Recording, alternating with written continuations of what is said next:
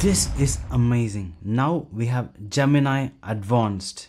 This is the Gemini Ultra version. We are going to try various things with this. We are going to put Gemini to test. We have access to both Gemini Advanced and Gemini. We have an additional tier in Google One subscription. That is AI Premium. By subscribing to this, you are able to get access to Gemini Advanced. We are also going to test Gemini's programming capability from easy to expert level task. That's exactly what we're going to see today. Let's get started.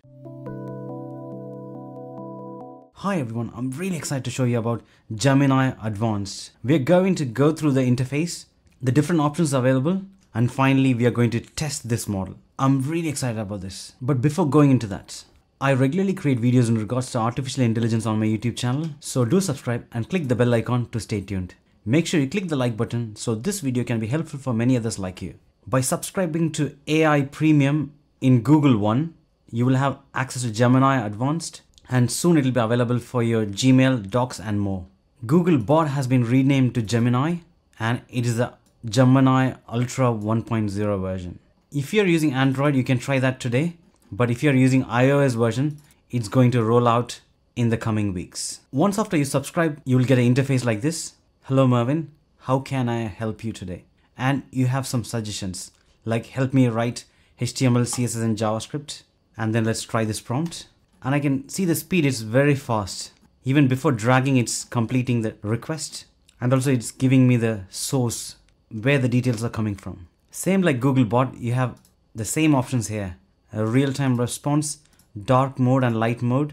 You can make this chat available to public, and also you have extensions where you can activate various extensions provided by Google. If you don't want Google to train their model with your data, then you need to click the activity button here and then you need to click turn off. But if you turn off, your history will be off, so you can't go to your previous conversation. Now we are going to try our coding test. First, it's a Python programming task and a very easy one.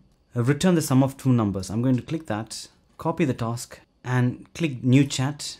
There I'm going to paste the question and say in Python and click enter. Now I got the answer here. So going to copy this from Gemini, going to the code section and pasting it here and clicking check. So that is a pass. Next, going to an easy task, find the discount, going to copy this one, going to Gemini and paste it there and ask it to create the response. Now Gemini has responded. So going to copy this code.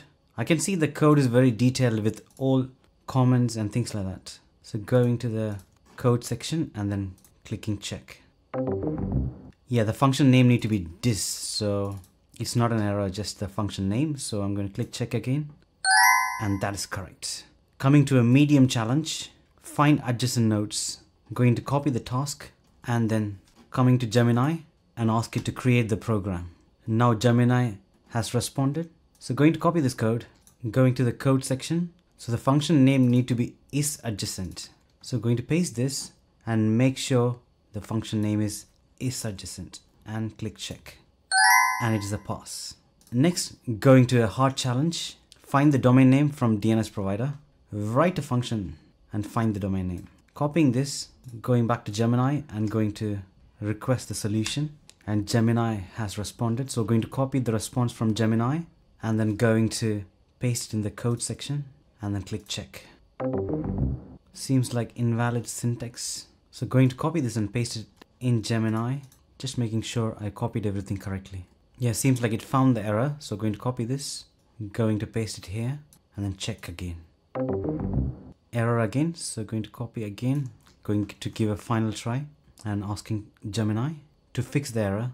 Okay, so it's asking me to retype the line of code manually, especially the area around this one. It's possible that you've copied and pasted a non-standard space character that looks like a space but isn't. So I'm going to do that accordingly. And there's a workaround as well. So I'm going to try both. I'm going to delete the space, create a space again, then try it. Seems like same. I'm going to apply the second solution provided here as a workaround, pasting it here and clicking the check button.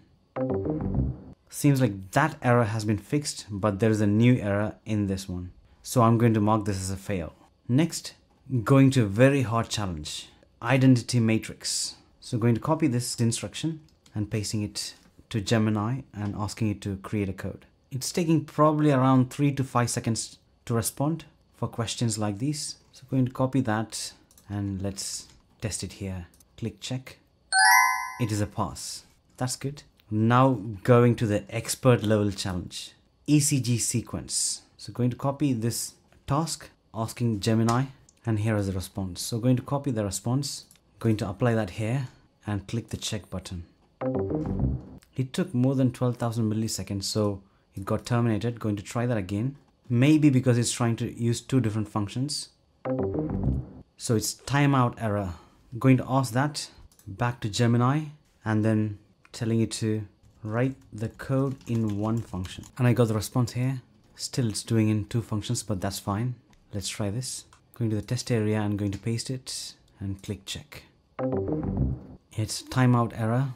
I'm going to do a final try because this is not even an error. Don't use has common factor function.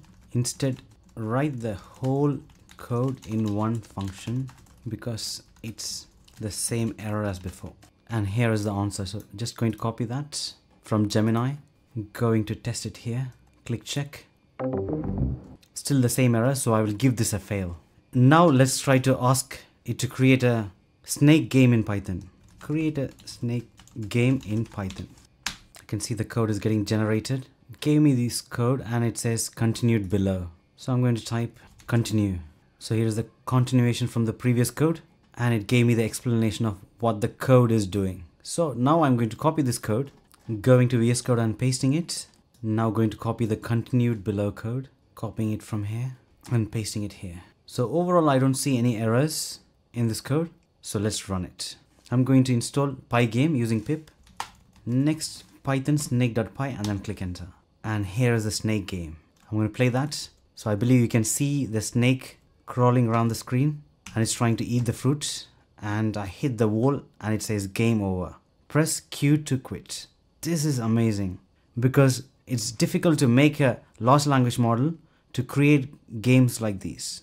And many of the models which I tried failed to do this. In my upcoming video, I'm going to compare Gemini with ChatGPT. So stay tuned. As an overall, Google Gemini did a great job. On most of those code, I didn't get any errors as such. Even the errors could be because of the way I prompted or the way I copied across and because of the processing power of the computer. So overall, I feel it's a good model which is really competing with ChatGPT. I'm going to create more videos similar to this. So stay tuned. I hope you like this video. Do like, share and subscribe and thanks for watching.